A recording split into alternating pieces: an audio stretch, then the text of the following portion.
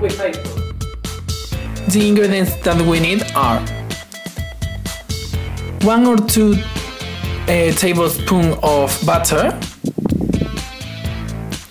2 tablespoons of brown sugar or a normal sugar, apple that we have cut like this,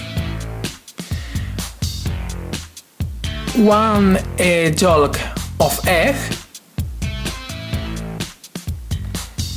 3 tablespoons of flour, and yeast.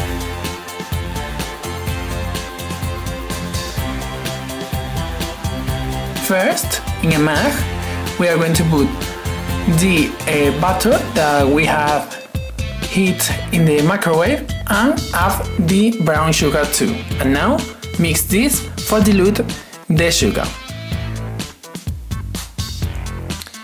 Now that is diluted, add the yolk of egg and continue mixing. After this, now put a tablespoon of this in the flour and mix with the rest of the ingredients in the mug.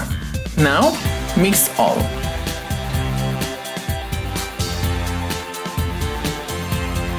When all is well mixed, we are going to add the apple. And now mix all.